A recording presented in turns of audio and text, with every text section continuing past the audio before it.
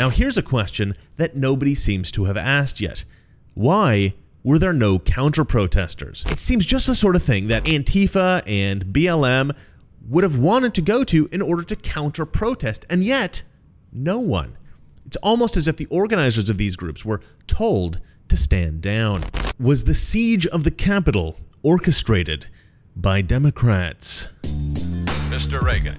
Now, before I begin, I need to say that this video, more than any other video I've ever done, is hugely speculative. There are, of course, facts around which I'm basing my speculation, but this entire video is just thinking through what happened at the Capitol. It's in no way meant to be taken as a definitive account of what has happened. I'm merely trying to work out what happened, and I could be wrong, and that's okay. In fact, that's kind of the point. And this video may be a target by YouTube, and really, that's a shame, because this is precisely the kind of speech that needs to be protected. Taking a number of odd facts that don't seem to make sense and trying to work out how they actually do make sense, trying to work out what the real story is behind the scenes, we should all be granted the freedom to do that. Because censoring speculation and ideas that you don't like, that might seem all fine and good until you find out one day that those speculations and those ideas you've censored, well, they were right. Well then, not so fine, not so good. So I challenge those who want to censor this video. Instead of censorship, try debunking me. If I'm wrong, then post the truth. Because I don't really enjoy the conclusions that I've drawn, and I sincerely hope that I am wrong. But we should all have the freedom to think out loud, especially about politics. All right, now with that out of the way, let me try to prove to you that the siege of the Capitol was in fact orchestrated by Democrats. Many believe the attack on the Capitol was a false flag operation. A false flag operation is an operation conducted by one party that's intended to be blamed on another party. In this particular case, it's been speculated that Antifa or Black Lives Matter operatives went to the Capitol posing as Trump supporters in order to rile up the protesters and inspire a violent riot. They are trying to burn down our Capitol, and I did not come here for that. It ain't patriots up there anymore. If you go look, they look like Antifa. They don't look like me. They don't look like you guys. I see a lot of women, I see a lot of kids. Get your families home. Get out of here. If this is true, it was what's called a PSYOP. PSYOP is short for psychological operation. This is an operation designed to influence the perceptions and the attitudes of the public. So here's the reason that this makes sense. It makes sense for Democrats to have orchestrated this. The idea is that if there's a massive attack on the Capitol immediately after Donald Trump's speech, then the Democrats could plausibly accuse Donald Trump for inciting it, and conservative Trump supporters could then be targeted and punished. In other words, the Democrats would have an excuse to persecute their political enemies. The siege of the Capitol didn't end up being that severe, however. Most of the protesters who breached the Capitol merely walked in with no resistance, and then they casually walked through the halls of the building without destroying anything or hurting anyone. No one who breached the Capitol that day was armed, despite reports from the Democrats who have persisted in claiming that they were. Now we've come to a moment where we had armed members of a mob incited by the president, militias that the President of the United States called to the Capitol. And it is not an exaggeration to say that many, many members of the House were nearly assassinated. I thought I was going to die. From the vast majority of those walking through the Capitol, there was zero violence and zero destruction. Nevertheless, Democrats have indeed exploited this event as an excuse to impeach Donald Trump again, with a new false accusation. They're saying that he incited insurrection. They've targeted conservative protesters who don't appear to have done anything except calmly walk through the Capitol building, and they've stripped many conservatives of their First Amendment right to free speech, censoring various YouTubers, Facebook pages, and Twitter users, including the president himself. So whether or not this was a false flag, the Democrats have certainly exploited the moment in the most vicious way imaginable. There's absolutely a commission that's being discussed. We're going to have to figure out how we rein in our media environment so that you can't just say things that are false. The debate that's been raging in the news and on social media is whether or not the protesters were infiltrated by Antifa or Black Lives Matter or some other instigators or agitators. And we have a lot of evidence already that this did happen. Now here's a question that nobody seems to have asked yet. Why were there no counter-protesters? This is extremely curious, considering that the protest was planned well in advance, well publicized, and was sure to be massive. It seems just the sort of thing that Antifa and BLM would have wanted to go to in order to counter-protest, and yet no one. It's almost as if the organizers of these groups were told to stand down. And there are several other strong indications of a false flag. But the scariest thing is that the left appears to be planning a new false flag operation. And this time, I think they might be coming after our guns. I'm going to get into all that in one moment. First, of course, I have to sell you something. Now, it's not often you get a gift for yourself in the holidays, is it? So how does a free 22-karat American Gold Eagle coin sound? To qualify, you have to take out a precious metals IRA or 401k rollover with Noble Gold. But it makes a lot of sense right now to keep your savings and investments safe. In case the worst happens, I mean, who knows what's going to happen in the next 4 years. And because Noble Gold has helped thousands of investors keep their retirement funds safe from Washington meddling, they can clearly walk you through your options with no hard sell. They can help you protect your savings and your investments. So call 877-646-5347 and get this special coin offer. But don't procrastinate. Act now. That's 877-646-5347. Again, 877-646-5347. And make sure you mention me, Mr. Reagan, when you call. So yeah, I haven't heard anyone else yet talk about this, and I think it's something worth considering. Democrats are suggesting that this whole operation was planned in advance by Republican politicians working with Trump. They think that this was some kind of tepid attempt to overthrow the government by force. Donald John Trump engaged in high crimes and misdemeanors by inciting violence against the government of the United States. I also intend to see that those members of Congress who abetted him, those members of Congress who had groups coming through the Capitol that I saw on January 5th, a reconnaissance for the next day, those members of Congress that incited this violent crowd, those members of Congress that attempted to help our president undermine our democracy. I'm going to see that they're held accountable, and if necessary, ensure that they don't serve in Congress. The president, assisted by members of Congress, incited an attack on the United States Capitol. This is known as an act of insurrection, an act of sedition, and frankly, he is a traitor to our country, a traitor to the United States. Let me just say this. I've met a lot of hardcore former military and, just redneck patriots. Had there been any serious attempt by Trump supporters to take over the Capitol that day, it would have happened. People would not have been walking around taking selfies. It would have been a carefully planned, meticulously executed operation. If these kind of folks had gone in intending to take congressmen prisoner or to execute them, there would have been congressmen taken or congressmen dead. As it is, nothing remotely like that happened, despite AOC's claims to the contrary. But it was clear that something odd happened that day because there's plenty of video showing that Capitol Police just let protesters in. They just opened up the doors for them. Many have noted, both on the right and the left, that Capitol Police seem to be severely understaffed for such a large gathering outside the Capitol. And there was fair warning that some kind of siege was planned. Just type in "police warned about Capitol" into any search engine and a million articles pop up. Capitol Police were warned by the FBI, by the NYPD, and even by journalists. Yet despite these warnings, the Capitol Police apparently did nothing to respond to the threat. In fact, according to many sources, the police presence was far less than what one would ordinarily expect under the circumstances, even without the threat. After the protesters clashed with police, they eventually made it into the Capitol. There are certainly videos of clashes, but there's also video of police opening barricades and even doors letting the protesters in. Now, there's no good reason why the Capitol Police would have done this, except if they'd been ordered to. And it makes sense. If this is what Democrats wanted to happen in order to facilitate their PSYOP, And if the protesters were not acting violently enough, then they would have instructed the Capitol Police to stand down and to let the protesters in. After the protest, 2 Capitol Police officers died.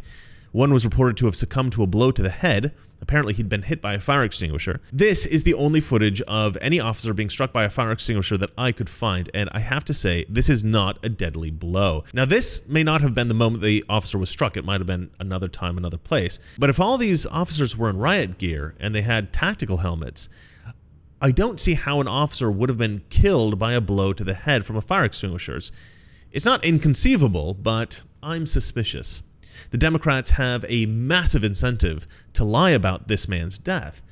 If the raid on the Capitol resulted in no significant damage and no significant injuries or death, well, then the Democrats would have less public support to take drastic action against Trump and against conservatives. However, if they can say this was a deadly attack, well, then that gives them more latitude. Trump supporters are further demonized, and persecuting them seems a lot more justified. PSYOPs, psychological operations. It's all about public perception. Sadly, another Capitol Police officer later died, but not from the events of the Capitol. Rather, he's reported to have killed himself. Now, I looked into this guy's Facebook page. He was an awesome dude. He had a beautiful wife that he'd married in 2017. He was into race cars and Elvis and seemed to be a bit of an Anglophile. He did not seem suicidal. Now, that does sometimes happen. Sometimes people who seem happy inexplicably kill themselves. And, you know, I don't know this guy. People tend to make their lives seem happier on social media than they are in reality. But nevertheless, I'm skeptical. And let me tell you why. Both of these men, these police officers who died soon after the Capitol protest, both of these men were Republicans. The gentleman who was supposedly hit in the head with a fire extinguisher, he was a strong Trump supporter. The gentleman who supposedly committed suicide, his father had actually been a very prominent Republican in Washington, D.C. Now, I'm doing a lot of speculating in this video, and I'm not asking you to believe any of it, and what I'm about to say may seem rather far out, but think through this a moment. If the Democrats had planned a PSYOP, a false flag, and they worked with the Capitol Police to pull this off, some of those officers, conservatives, Trump supporters, Republicans, if they discovered too much about what was happening, and if the Democrats orchestrating the operation felt that these officers were too much of a threat, it is plausible that these men would have been murdered. The murder of these men would have served 3 purposes. 1, they could no longer blow the whistle on the operation.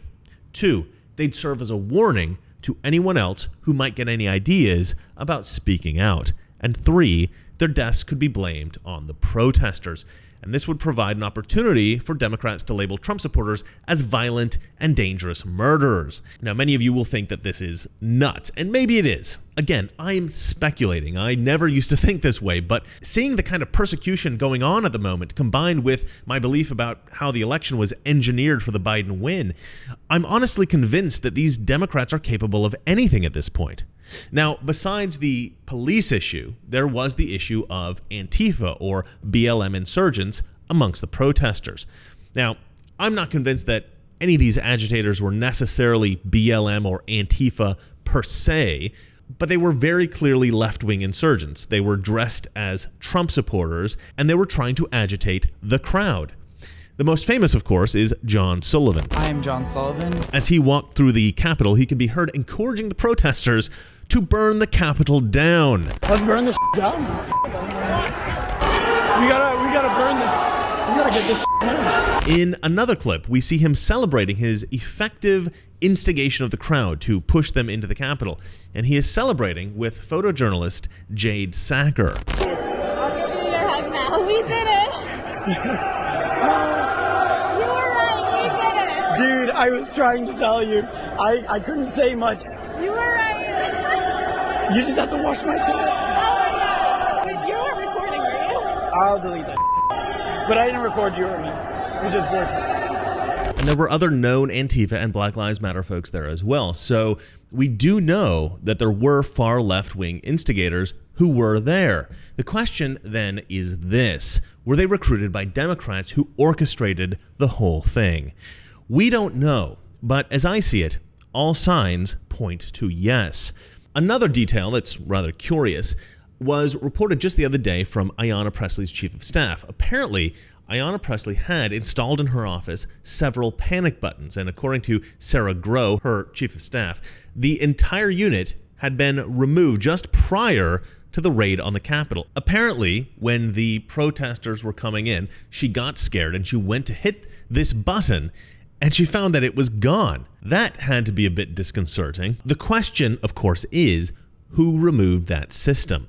Now, the left is speculating that it's Republican congressmen, right? On one website, a website called The Mary Sue, a woman by the name of Jessica Mason speculates that the siege of the Capitol was indeed all planned by, quote, extremist Republican Congress members, and that it was they who removed the panic button system. But the theory that Republican congressmen might have removed Ayanna Pressley's panic button system just before a raid on the Capitol that they planned, this is essentially speculation that they attempted to murder her. Now, I would say that's insane, except I just basically speculated the same thing about the Democrats. So, okay, let's take this speculation seriously for one moment. Even if Republicans in Congress were the type of people willing to murder political enemies, Republicans would never have stripped out Ayanna Pressley's panic button system. And they wouldn't have done this for one very significant reason. Nobody on the right cares about Ayanna Pressley. She is utterly insignificant. I would go so far as to say that most conservatives don't even know who she is. She is by far the least known member of the squad. Until she stopped wearing her wig and going around bald in public, there was nothing that distinguished her at all. If there were some psycho Republican congressman willing to murder their Democrat colleagues, there are far higher priority targets than Ayanna Pressley. I mean, I don't want to speculate about who they would target, but it wouldn't be Ayanna Pressley. Now, sorry, Ayanna, you're just not that special. And imagine if Ayanna had been murdered by Trump supporters. She's beloved by Democrats. I mean, look, this is pretty morbid, but that would actually be the best thing that could possibly happen to the Democrat Party at this moment. Just imagine the news. I mean, it wouldn't just be CNN calling these protesters evil monsters. It would be front page news around the world. Even conservatives would be horrified. Fox News, Wall Street Journal, Tucker, Ben Shapiro, me. I mean, literally everyone. There would be so much sympathy for the Democrats and so much condemnation of Trump supporters that such an incident would probably destroy the MAGA movement. And so it's not Republican members of Congress who had an incentive to remove that panic button system, but rather Democrats. It makes perfect sense. Orchestrate a raid on the Capitol and then set up Ayanna Pressley to be caught and killed by the violent MAGA mob. She becomes a Democrat martyr. It's the ultimate psyop. If Democrats plan this entire thing as a way to persecute conservatives, remove Trump from office, smear his presidency, and to revoke our First Amendment right to free speech, well, then all this that I've just gone through, the cops, the left-wing instigators, the Ayanna Pressley thing, this may be how things went down. And if so, this was an attempted coup, not by Republicans, but by Democrats. And I believe strongly that it was. All right, let's look back at my speculations. It appears that they may have instructed Antifa and BLM not to counter-protest. It seems that they may have brought in left-wing agitators attempting not only to storm the Capitol, but to commit acts of vandalism, violence, and even arson to burn the Capitol down. It looks like they intentionally placed too few Capitol police officers on the scene, and that the officers who were there let the protesters in. It looks like they might have had two of the Capitol police officers murdered in order to cover up their plot. And it appears that they may have set up Ayanna Pressley to be killed so they could use her as a martyr. Now, look, I do realize that this sounds insane, but this all might be true. Or maybe some of it might be true. And look, maybe none of it's true. This is, admittedly, wild speculation on my part. I'm trying to think through what happened. And here are the facts. There were no counter-protests. There were leftist agitators. There were not enough Capitol Police. Protesters were let into the building. Ayanna Pressley's panic button system was mysteriously removed. And two conservative Capitol Police officers did suspiciously die afterwards. I mean, that's a lot of very weird stuff. So I'm just looking at all this stuff and I'm trying to piece the puzzle together here. I'm trying to make sense of it all. I do recognize that the scenario I've painted for you here sounds completely crazy. I get that. But this is what I've come up with. This is the scenario that makes sense to me in my head. And perhaps there are less dramatic explanations for everything that I've discussed here, but I don't know. This is what I think. Now, whether or not this was a false flag, the Democrats have exaggerated everything about that day and completely exploited the event in order to seize more power and persecute political enemies. One of the most egregious abuses that we've endured from this day is the crackdown on free expression. After the siege of the Capitol, things got really bad. Ron Paul was removed from Facebook. What the hell did Ron Paul do? Everybody loves Ron Paul. That's just ridiculous. There was a massive purge of conservative accounts on social media, and the president, Donald Trump, was banned from all major social media platforms. They cut him off from his ability to communicate directly with the American people. When conservatives tried to move from Twitter to Parler, that company was viciously attacked in an apparent coordinated effort to deny conservatives any conduit by which they might express their ideas. This is, indeed, the most egregious assault on the civil rights of one political party by another political party in the history of this country. The First Amendment right to free speech has been shredded, and this was all predicated on what appears to be a failed false flag. Why failed? Well, as I've already indicated, if this was planned by Democrats, I believe that they wanted things to get far more out of hand. I suspect that they wanted more people hurt, more people killed. I believe that they hoped that the Capitol would be burned to the ground. This would have given them a much more significant excuse to remove Trump, to persecute conservatives, and to strip us all of our civil rights. They are, of course, doing all of this anyway, but because the protesters didn't actually take the bait, because they didn't end up actually burning the Capitol to the ground, the measures currently being taken by the Democrats are clearly a massive overreaction. They're having to twist what happened, exaggerate the violence and destruction. I mean, they are outright lying about it.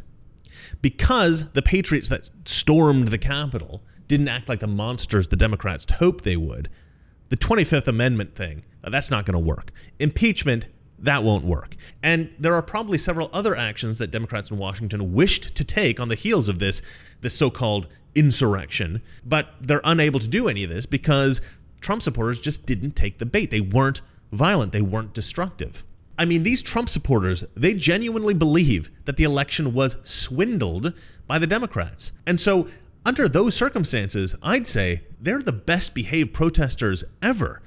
I mean, if that was an insurrection, that was the most chill insurrection in history. And so, because these Trump supporters were so well behaved and the PSYOP failed, a new false flag has been announced. The other day, this image was distributed online. Armed march on Capitol Hill and all state capitals. This poster was very clearly not designed by a Trump supporter. Every conservative that I saw who posted this image did so with a warning. This is a trap. Do not go to this. Now, I'm not sure how the other conservatives knew that this poster was fake, but I'll tell you how I knew. I've studied graphic design. I worked professionally as a graphic designer for a few years, and I can tell you that this design, this is the kind of stuff you learn about in school. The thing that really jumped out at me is the bold diagonal type here, and especially when this is paired with the monochromatic image like this, the Statue of Liberty here. This is reminiscent of Soviet-era propaganda. This is stuff every student of graphic design gets exposed to. Now, this is definitely not what I would consider good graphic design, but this was definitely designed by a leftist. If this were designed by a gun-toting redneck militia guy, this poster would not look like a design student's cheap imitation of a Soviet propaganda poster. And so, look, this is the point here.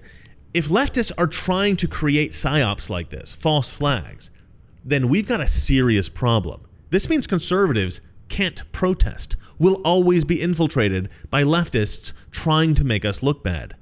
And consider this. This poster encouraging conservative militias to come to the state capitals and to the U.S. Capitol armed, and they're very clear about that. They want you to come armed.